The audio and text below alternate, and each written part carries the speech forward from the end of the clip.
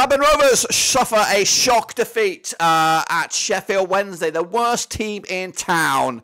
But Rovers just weren't good enough today, despite Sammy Smodic scoring yet again. 3-1 final score going in favour of the Owls. And to be honest with you, I'd say in the first half of the game was pretty even. And of course, Rovers were a little bit hard done by to be trailing at the interval. As we had 2 or 3 chances that really should have equalised, but our fantastic away form comes to a halt, possibly at the expense of our home form in midweek against Birmingham. But yeah, this one's tough because I feel it's a missed opportunity considering the results elsewhere. When you look at the teams in and around that 6th spot hole, I think they lost today. Preston lost yesterday against QPR. Who else lost there? West Bromwich Albion. So a chance that we could have been sitting in the 6th spot in the playoff spot heading into a week free of games. But we'll take the L, move on. Of course. Yeah, it doesn't look good on the resume, being only the second team to have lost to Sheffield Wednesday, so not great. But let's kind of give Wednesday a bit of credit. They got a good result against Leicester, a draw there, and of course a win here back at Hillsborough. So you know what? Maybe just maybe things are starting to work out for them. Do I think they're going to get out of relegation trouble? I don't know. I think it's still a long old season, and we'll see where they are in about 6 weeks' time to see if they can make this a bit of a habit. Rovers, though, just were dire, and just goes to show that without Sammy Smodic scoring goals, you know, we are had a little not as much threat as we once have. Of course, we lost Tyree Stolen for a good chunk of time now, 2 months out. I thought Leonard could have had a chance to really step up to the plate, but he was one of, I think, the only substitution today.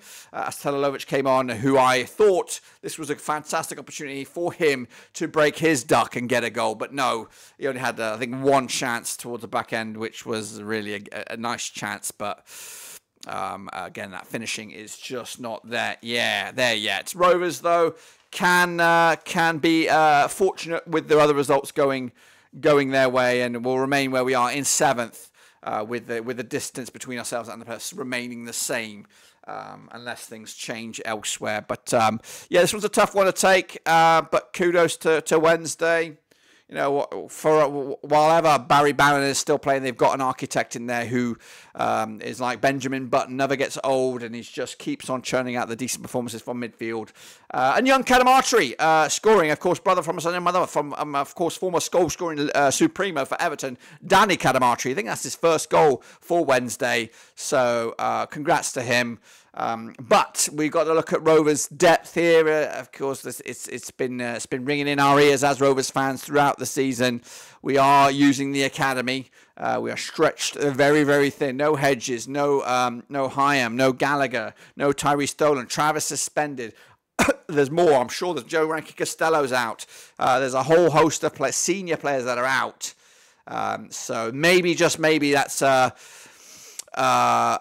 warning sign, or maybe a call to action to the board to say, hey, let's get, you know, I think I read somewhere that the David Raya deal will go forward and Rovers will get that 3 million. So maybe, just maybe, we can strengthen the team in January, because I think we need it. I think we need some reinforcements. Don't get me wrong. I think that the academy players have a decent and will eventually make the step up. But right here, right now, we need some experience. Needs the guys that get over the line, because we're still in this, you know. We still have a chance to get into that top 6. I don't know how long we can be in that conversation, especially after a performance where we lost to the worst club in town. That's right. So let's take this L. It hurts. It really does, especially after a strong first week back from the international break. The major concern is what happens next time against Leeds. Early kickoff. Will JDT be on the touchlines? I don't think so. I think he's going to be watching.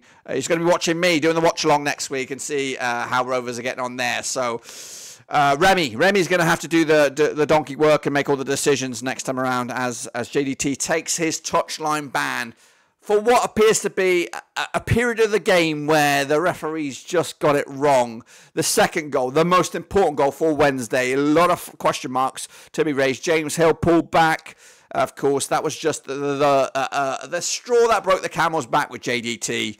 as I think he was cautioned earlier for some arguments that he had to the fourth official. And a lot of argy-bargy as well from the Wednesday players, which I felt was disgusting and something that needs to be eradicated. I think, and it's a topic of debate going around everywhere, especially in the top flight, VAR and all this kind of stuff. I think you've got to mic up these referees. Let's name and shame these foul-mouthed, aggressive, overly aggressive players who give referees what for. Let's name and shame them. Get them live on air so their disgusting attitudes can be displayed for everybody to see. But hey, maybe it's just sour grapes for me as a Rovers fan, but we just weren't good enough today. But it's been a busy week. 6 points from 9 ain't too shabby when you look back at it, but it's just a fact of who we lost to today. No disrespect. But hey, you know what? If Wednesday go on a run here now, 5-6 games unbeaten, then it will taste a little bit differently. But right now, this one's a bad one. Until then, I'll see you soon. Subscribe. I'll catch you later for some more.